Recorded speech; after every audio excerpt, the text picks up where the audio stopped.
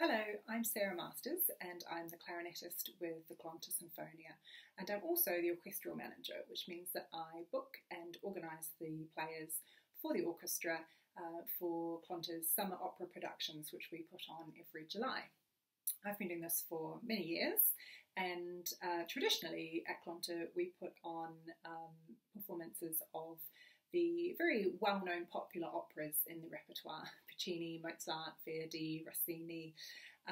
which ordinarily would be performed by large orchestras of 60 plus players. However, at Clonter, our sinfonia is very small. We range from sort of 12 to 14 players, depending on which opera we're doing, which means that we are always playing a reduction, an arrangement of this bigger orchestral score, which is always fun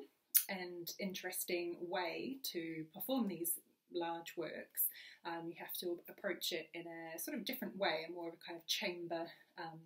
mentality. And as I'm sure you can imagine, it does present its challenges to doing the operas in this way, but it's always been very fun and enjoyable and rewarding for us to try and perform these works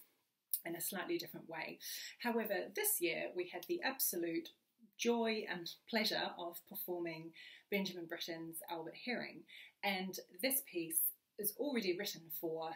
a small chamber orchestra of 12 players. So for us in the Clonter Sinfonia, it was absolutely perfect, and we enjoyed doing this very much. It is very different when you're playing the actual parts written for each instrument, and the way that Burton writes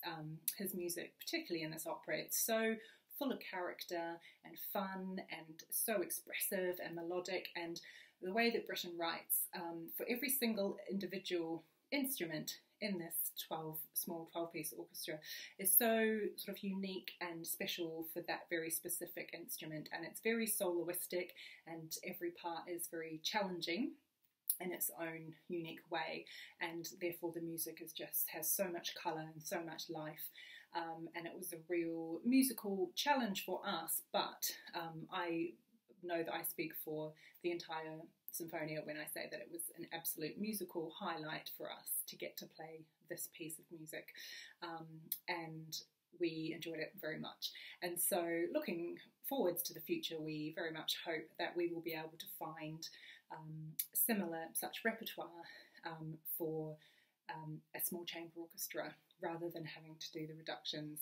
that we have done in the past. So watch this space and we'll see what we will be doing next time. Bye.